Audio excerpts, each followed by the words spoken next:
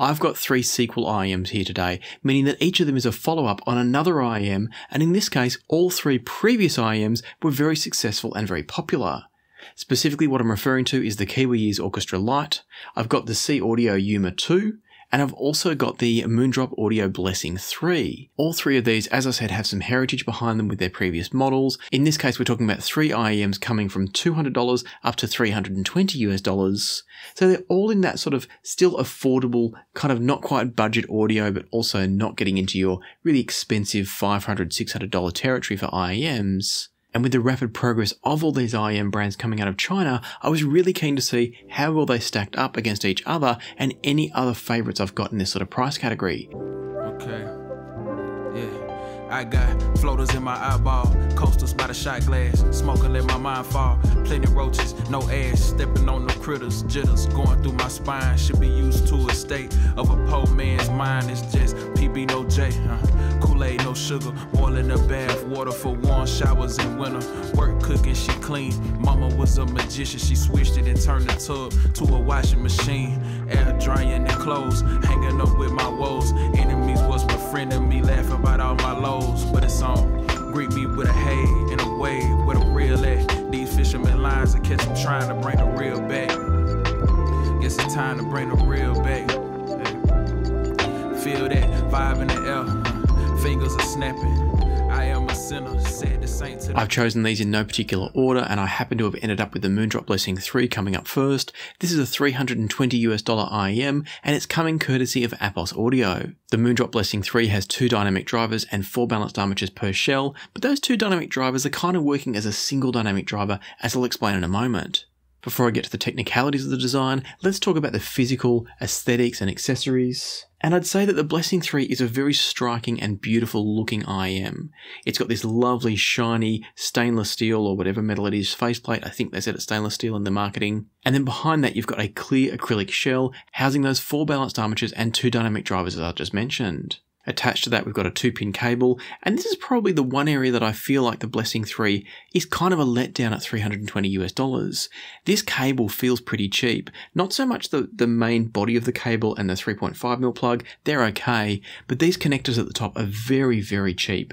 I'd expect to see these on a $10 or $20 IEM, not a $320 IEM. Maybe coincidentally, I'm not sure, but I've found as I use these and as I've kind of played around with them for photography and stuff, that the actual connector at the top just falls out very, very easily. I wouldn't say it's loose as such, but there's just very little grip. And I don't know if that's an issue with the sockets inside the IEM or the cable or a combination of both. But for $320, as I said, I'd expect a bit more from the Moondrop Blessing 3. In addition to the cable, you're also getting a fairly standard case and fairly standard tips. There's nothing to write home about here. But thankfully, as we start to get into the actual technicalities and the body of the IEM, that's where things do get a bit better. And probably the key thing is just how well put together all the components are here. The 2 dynamic drivers that I mentioned before are set up in an opposing system, meaning that what they're basically doing is both dynamic drivers fire into the same cavity and they're going to create pressure in that cavity together. Now what that means is that each of the individual drivers can be driven a bit less. It doesn't have to have as big of an excursion. Each of the drivers doesn't need to be pushed to its limit in order to get a decent amount of bass. So theoretically, that means the drivers should be breaking up less. Breakup of the drivers being when the diaphragm itself starts to flex and no longer maintain the shape that it should. And so by doing that, you should be getting cleaner and smoother sound out of those bass drivers. Beyond that, we've then got different ports feeding the bass, the mid and the treble from the various drivers up into the ear canal through the nozzle there, and that's not that uncommon. This is something you see quite often. Moondrop have kind of called it out a bit in their marketing, but don't be fooled into thinking it's new and somehow innovative. It's actually very, very standard. So I think the Moondrop Blessing 3 looks lovely. I think the technology going into there makes sense from a theoretical point of view, but as always, the proof's in the pudding and how it sounds. And how I describe the sound of the Blessing 3 is very smooth but very detailed. The sound's very clean, very articulate, but never sharp or never bright. Now I should point out as you look at the graph on screen that the graph I've produced here looks quite different from the graph produced by Moondrop. And I went back and I re-measured these multiple times, and all I can put it down to is the fact that they're using a compensation curve for their graph that's very different to what I'm using. The compensation curve that I use means that if you do get an IEM that measures exactly flat at about that 80 decibel mark, or wherever it measures, if it measures flat is the key, a flat line on the charts from my system should equate to a sound that is pretty much dead neutral. In other words, like a perfect set of studio monitors playing in a perfectly treated room. So you can see there that the Blessing 3 is not a dead neutral IEM, not that I'm suggesting any IEMs should be, they'd be pretty dull and boring to listen to potentially. But the key point is, what I hear from the Blessing 3 is mirrored by what I see on the graph. So even though it's very different to what's shown in the marketing from Moondrop, don't feel like one is correct and the other is incorrect. It's all about the compensation curves applied, and the good news is that based on my familiarity with my system, what you're seeing on screen is representative of how they sound, and therefore when we get to some comparisons, it'll start to make sense how these are similar and different from the others I'm talking about. Moving on from the graph though, and the bass from the Moondrop Blessing 3 is really interesting. It's not particularly present or full, it's not enhanced in any way, but there's a lovely sense of punch to it and excellent extension. So it's not exactly prominent bass, but it's very well delivered, very solid bass for the level that it's working at. Continuing on from that, and the fact that the bass is not emphasized, what is emphasized from the Blessing 3 is the mid-range and the treble, but it's done very, very tastefully. So what you're getting with the Blessing 3 is a very mid-range focused IEM, a little bit treble focused as well, but very tastefully done and very smoothly delivered. For their price, I'd say their imaging and staging is excellent. They produce a lovely focused image, a good sense of overall space, and they're just really enjoyable to listen to. Because I'm working through a few IEMs in this review, what I'm going to do is continue using the same 2 tracks throughout this review, and the first track I tried out was I Wish I Could Go Travelling Again by Stacey Kent. Listening to this track on the Blessing 3, and the vocals were wonderfully focused and clear and detailed. The guitar here is articulate, but also with a good sense of resonance. Yes, there's the vibration of the strings, you can hear the fingers moving on the strings, plucking the strings or strumming the strings, but you should also be able to hear the resonance of the guitar body itself, and you can do that with the Blessing 3. The guitar and the vocal is very nicely separated, you can hear where they are in space, you can hear that they're clearly different sounds, there's no muddying of them at all. And then when the whole band joins in here as well, everything's still very well separated by the Blessing 3s. I describe the sound from these overall as light and delicate. They're not completely lacking body or that resonance that I mentioned before, but I would say they don't sound quite as full-bodied as they probably should if you were listening to the music live. And that's always my reference point, is does a headphone or an earphone sound like I'd expect it to sound if I was sitting in the room with the musicians? And with the Blessing 3, I'd say no, it doesn't. It doesn't make them unenjoyable or unpleasant in any way, it's not distracting. But if I really stop and think about it, they're lacking just a bit of body and a bit of emphasis that I do think it needs to sound completely natural. If we move on to a very different track in The Handler by Muse, I was actually quite surprised that after coming from the fairly delicate sound that I described when listening to the previous track, on The Handler, the Blessing 3s had a surprising amount of bass punch and impact when needed. At the other end of things, there's also the great control over the snare. These have that treble emphasis that I mentioned before, but they're not ever harsh. They manage to keep it very smooth and very refined. Once again, the vocal is clean and very well focused and separated in the mix. But I would say that I feel like these are being a little bit too polite. A track like The Handler should have some energy and some drive and I wouldn't go so far as saying aggression behind it because no one wants to listen to an aggressive sound, but I just feel like they're lacking a bit of force and a bit of energy for music like this. They're a very polite IEM and that's going to suit some people really, really well, but if you're into genres like rock and blues and funk, faster jazz, electronic music, you may find these just a little bit too polite. And so where I'll pause now on the Blessing 3 is that I think they're a great IEM if you're looking for a vocal focus, if you want something that's very refined, very easy to listen to, but bringing you more in touch with the vocals and the upper end of the music. These are brilliant. And they do it without losing too much in the bass. But that also means they're just a little bit polite, they're a bit overly refined sometimes, I think. And so it does depend on what you're looking for. So let's pause there and we'll come back around to them in a little while, but first let's take a look at the Kiwi's Orchestra Lite. If you're trying to work out what piece of gear you should buy next, then the Passion for Sounds Recommends database might be helpful for you. In the description box of every single video, just down here, you'll find the Passion for Sounds Recommends section. If you click on this link, it'll take you through to the Passion for Sounds Recommends Airtable database. What you'll see in here is every single product that I've ever reviewed and recommend, in some cases products that I own but maybe haven't reviewed but recommend. And then once you're in here, you can use the filter button up here to decide to filter by things like whether or not the product type is for a headphone, for example.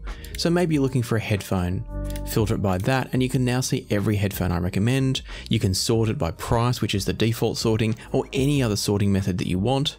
And then once you've got the list of products you're looking for, you've got the links to the reviews of the products, and then also purchasing links for global retailers and also regional retailers for the US, Australia, Canada, and the UK. So feel free to play around with this, sort it, filter it however you want to. It won't affect what anybody else sees, and you can hopefully find just the right products for you. I hope this is helpful, and now let's get back to the review. The Kiwi Ears Orchestra Lite come in at $249 and these were sent across by Linsol, so thank you to Linsol for sending these through. And the Orchestra Lite is essentially a successor to the original Orchestra. The original Orchestra used exactly the same design, but was a more expensive IEM, and so the whole idea of the Orchestra Lite was to deliver very similar performance, tuning and sound, but at a cheaper price. Now while we're talking about that, I'm going to straight away cover off the fact that I don't have the original Orchestra here before. It's an IEM that I liked, but didn't quite love. That doesn't tell you anything about these yet, because they could be quite different. What I will say though is that the tuning is quite similar. They're using different drivers though, which means the character of the sound is going to be different, but the overall frequency response isn't far off. So if you'd tried the Orchestra, or you'd worked out that the Orchestra was a good fit for your tastes, these could be a good choice if they're going to deliver on good sound quality, because you're paying a lot less and you're getting very similar tuning. Just to quickly talk about design and aesthetics, what we've got with the Orchestra Lite is again an 8 balanced armature design. They're housed in beautiful acrylic housings. We've just got a simple coloured faceplate on these. I think there's two different colours available. I've got the blue ones here. So you've got a coloured faceplate with the Kiwi Ears logo, and then you've got again another clear acrylic shell behind, so you can see through to the balanced armatures. You can actually see the crossover on the side. It's pretty cool seeing everything so easily here. And then with the Kiwi Ears Orchestra Lite, you're getting a much better cable in my opinion. It's not like it's vastly different, it's a very similar looking design, but there's a little bit more wire going on. So you've got an extra pair of wires per earphone. In the case of the Blessing 3, it was just a twin braid wire, or a twisted wire actually, whereas in this one you've actually got a 4-wire braid going on. And what that actually means is you've got more cores carrying the signal, you've got more surface area, more massive wire, and that may or may not lead to better sound, but what it definitely leads to is a better feel, a more sturdy feeling cable. But the thing that I like most of all is the fact that the connectors at the top feel much more secure and much more high quality. Beyond that, we've got an okay case, but we've got nice tips as well.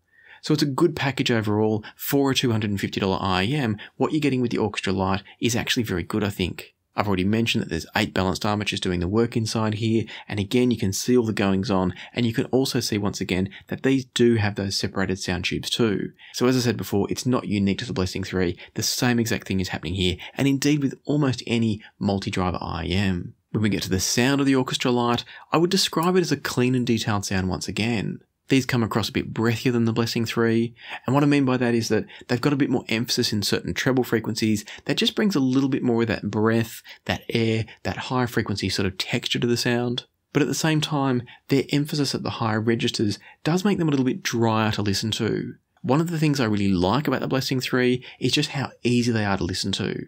They're detailed, they're upper end focused, so mid-range through treble focused, but they're very relaxed and easy to listen to. In the case of the Orchestra Lite, they're not harsh, they're not difficult to listen to, but they are drier. They're a bit less kind of relaxing, I'd say, than the Blessing 3. I feel like the bass presence from the Orchestra Lite is quite good, but it was very evident that they don't have the punch. There's a certain tactility to the bass from the Blessing 3 that the Kiwi Ears Orchestra Lite can't quite match. And that's not uncommon. When we put a dynamic driver up against a balanced armature, you'll often get that. And I'm assuming here it's coming down to the movement of air and also the decay of the drivers. So what I mean by that is that it feels like somehow the dynamic driver setup, that dual facing dynamic driver setup in the Blessing 3 is actually pushing more air through, so you can almost feel it more. So the frequencies are still there, the vibrations are still there from the balanced armatures in the Orchestra Lite, but you don't get that tactile sense of movement going on. Another part of that, or perhaps the only part of that, could also be the decay. Balanced armatures are generally a very fast driver, and so what you'll get is the sound hits and disappears really quickly. In the case of the dynamic drivers in a Blessing 3 or another earphone potentially, what you can get with a dynamic driver is that because the dynamic driver tends to hit the note and then it might bounce back and forth a little bit, they do tend to let the sound linger a bit more, and that can give it a bit more presence and a bit more body. So either of those could be what's going on in the case of the Blessing 3. It might be a combination of both. But the end result is that despite measuring quite similarly, I do feel like you can actually feel the bass more from the Blessing 3 than you can from the Orchestra Lite. And I'll give the nod to the Blessing 3s on bass quality for that reason alone. Going back again to those test tracks I mentioned before, so I Wish I Could Go Travelling and then The Handler by Muse. Starting off on I Wish I Could Go Travelling, I feel like the separation was still very, very good from the Orchestra Lite for the price, but not as strong as the Blessing 3. The tonality from the Orchestra Lite comes across a bit brighter. And it's not so much that there's more emphasis in the upper end, I think so much as the fact that it's just a little bit less refined. There's a little bit more harshness from the sound, and we're talking comparatively. These are not a harsh sounding IEM in the Orchestra Lite, but the Blessing 3 just is so refined and so controlled that in comparison, these come across a bit brighter and a little tiny bit edgier. I feel like for me and my ears, the Orchestra Lite puts just a little bit too much emphasis on some of the cymbal work in I Wish I Could Go Travelling. And I don't mean there's some cymbal swells where they're hitting the cymbal with a soft mallet of some sort. I'm talking more about the hard drumstick hits on the cymbals. They're just a bit over-enhanced with the Orchestra Lite. It gets a little bit harsh and a little bit distracting at times. Much like with the Blessing 3, I feel like the Orchestra Lite lacks a bit of body and weight when the whole band kicks in. And so again, it's one of those situations where they sound lovely, they sound good, but they don't sound like I'd expect it to sound if you were in the room with the musicians. Moving over to the Handler, and you can probably already guess what I'm going to say here, on a bigger track like this with more bass, more energy, more force, the Orchestra Lite does come across just a little bit lightweight. It's lacking that tactility in the bass that the Blessing 3s had. Again, I still think the Blessing 3 lacked bass overall, but at least you could feel what was there. The lack of feeling and tactility in the bass from the Orchestra Lite does hold them back a bit on tracks like the Handler. I do feel like the vocal was well focused and very clear, but in comparison to the Blessing 3, the vocals from the Orchestra Lite did start to get just a little bit edgy, and I didn't get that from the Blessing 3 at all. The Orchestra Lite controls the snare well, so it's not as though they're really harsh or really nasty. It's just certain frequencies are a little bit more obvious, maybe a little bit less refined from the Orchestra Lite, and that's where the Blessing 3 does probably justify its extra $70 price tag. Again, I feel like the separation is good from the Orchestra Lite, but not quite as good as the Blessing 3. And so to sum it all up, I'd say that just like the Blessing 3, I feel like the Orchestra Lite does lack a little bit of the energy and the presence and the force that is needed for genres like rock and blues and funk and anything where you want that bit of drive and rhythm and energy. But at the same time, it's a lovely sounding IEM. I would happily listen to this or the Blessing 3, and we'll get to the Yume II in a moment. But I kind of see the Orchestra Lite and the Blessing 3 as two IEMs in the same mold. So in general, what I'd say is if you're looking for an IEM that is a mid-range and treble-focused sound, not completely lacking in bass, but also a little bit kind of recessed in the bass to focus you in on the mids and the treble, then the Orchestra Lite at $250 is a good choice. But I think if you've got the extra $70 to spend, then the Blessing 3 is just a little bit better. It's kind of doing everything the Orchestra Lite does, but just refining it.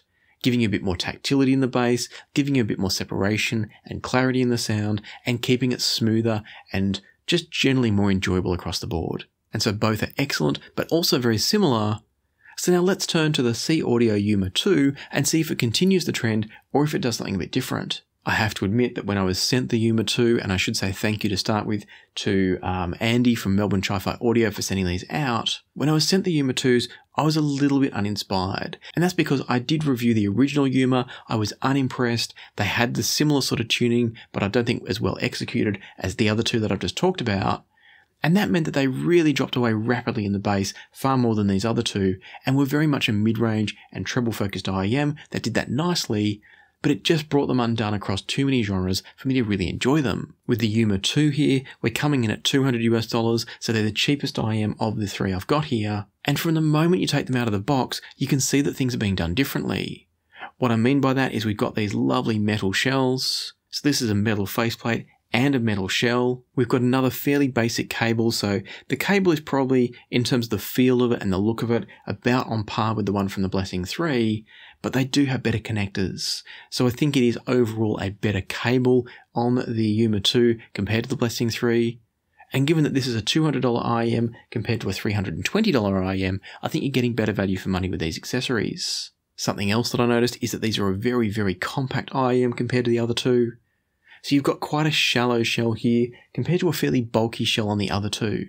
I didn't find any of them uncomfortable. In fact, they're all very comfortable. But if you've got smaller ears, the Yume II is going to be better in that regard. On the inside of each of these, we've got a single dynamic driver and a pair of balanced armatures. So we're kind of similar-ish to the Blessing 3, but less drivers overall, of course. And then the final thing I should mention, talking about accessories, I've mentioned the cable. The other thing is that you get a really nice set of tips with the Yume II. And I always think tips are probably the things I most value in an IEM.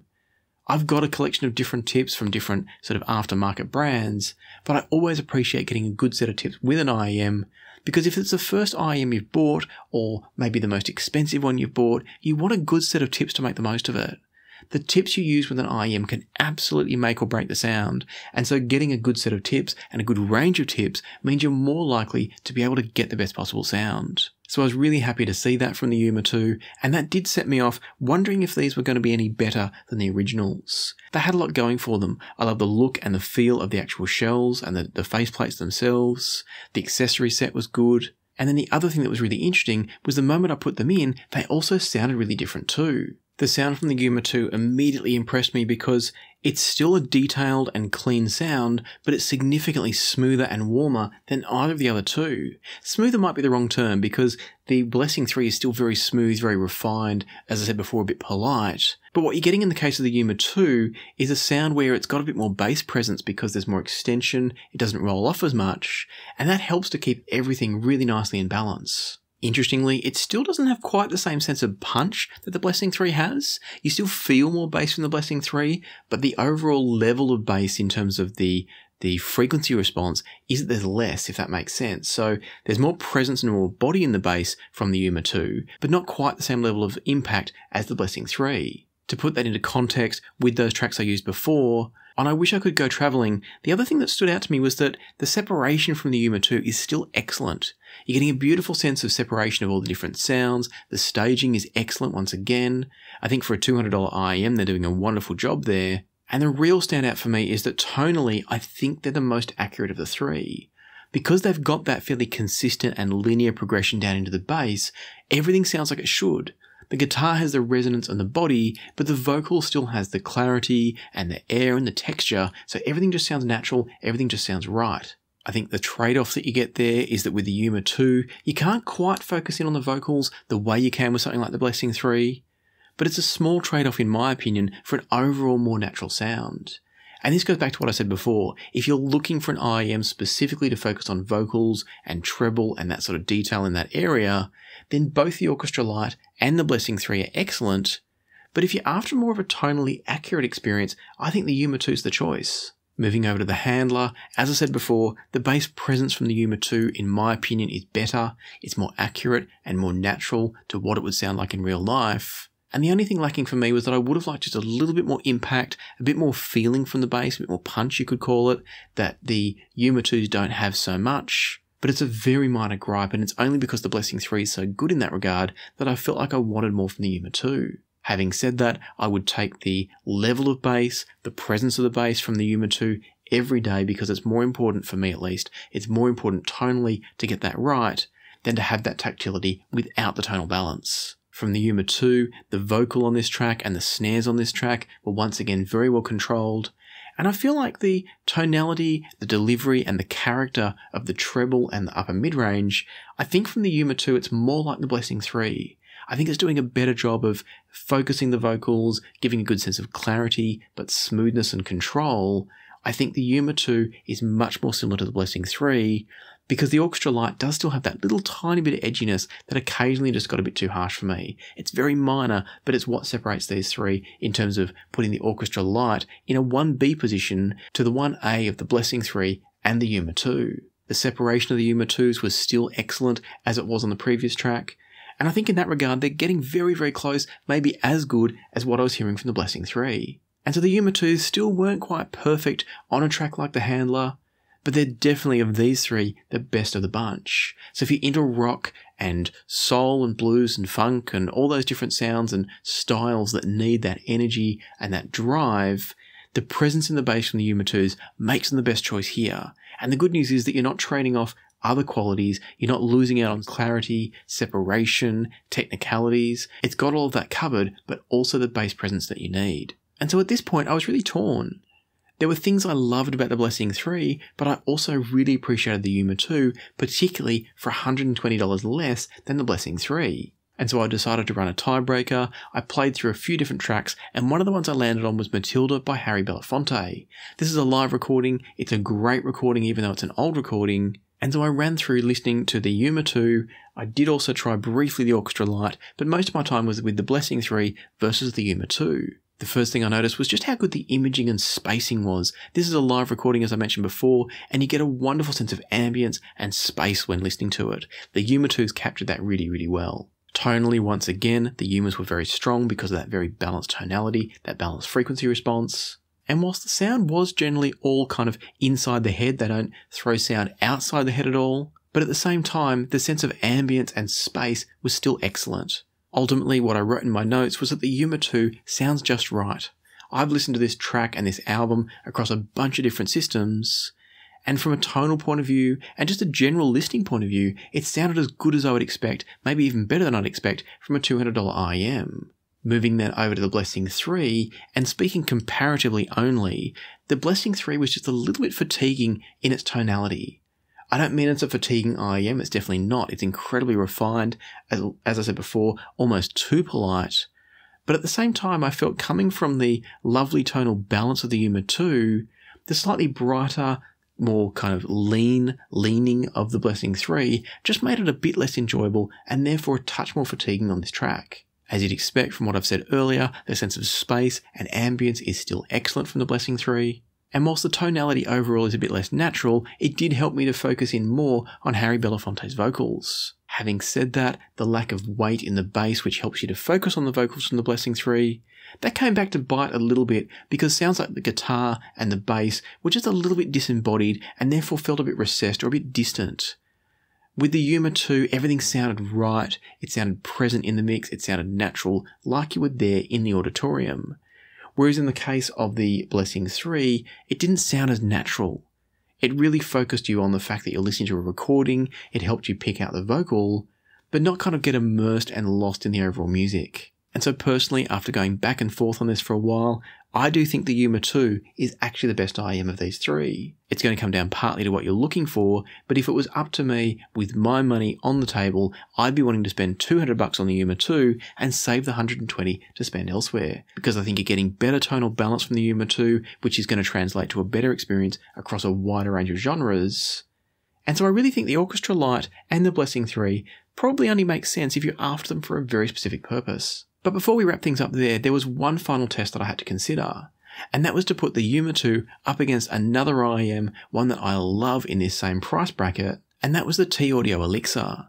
Coming in at just $209 US, the Elixir is my absolute go-to in this price bracket because I just think it's one of the best sounding IEMs, anywhere up to about $300 or $400. Going back through the tracks that we've already talked about, and the ThieAudio Elixir reminded me once again just why I love it so much. For the price you're paying, their sense of articulation and clarity throughout I Wish I Could Go Travelling was just fantastic. The bass from the Elixirs has the presence of the Yume II, so it's got that body that the Yume II has, but it's also got the punch that the Blessing 3 has, or maybe even a little bit more.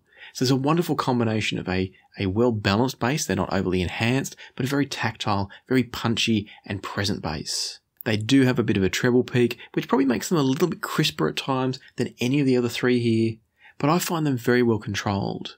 Now this is going to depend a little bit on where your specific treble frequencies lie in your hearing. We all have a slightly different kind of set of sensitivities depending on the shape and the length of our ear canals, but I certainly find the Elixirs to manage that peak very, very well so that they do have a bit of extra energy and attack in the treble, but it's very well controlled and never harsh. I mentioned earlier when listening to The Handler by Muse that none of these other three IEMs could quite manage to bring everything together and give me the energy and the force and the excitement that I wanted from the bass all the way through the treble. And that's where the Elixir did come to play. It was just better because it does balance that punchy bass that the Blessing 3 has with a bit more energy and drive in the treble, and that for me made it the best experience of all of them across all the tracks I tried. And so I think to sum this up, if you're looking for an IEM that's going to help you focus in on vocals and treble details but not punish you with them either, then I think the Blessing 3 is the best choice here, but I also think the Orchestra Lite is a very, very close runner-up for $70 odd less. So I think both offer a fantastic experience and a fantastic opportunity price-wise if you're looking for that sort of vocal and treble-focused IEM. If you're looking for a more tonally balanced IEM and you're looking at one of these three, then I do think the Yume II is also excellent. But if you're going to be spending about $200, I still think the ThieAudio Elixir is the best bet. It's probably not quite as attractive or even quite as compact and therefore maybe not as comfortable as the Yume II, but it's plenty comfortable enough, and if you don't like the look of it, you don't have to once it's in your ears, you can't see it anyway. And I think for $209, the Elixir is delivering, easily for me at least, the best sound of this bunch. But you can't go wrong with any of these four, so hopefully I've helped you narrow down your search for your next IEM in that sort of $200 to $320 range. And as always, if you found the video useful, helpful or informative, please hit the like button and also hit the subscribe button and ring the notification bell if you haven't already. But for now, let me leave it to the music, so happy listening and I'll see you here next time on Passion for Sound.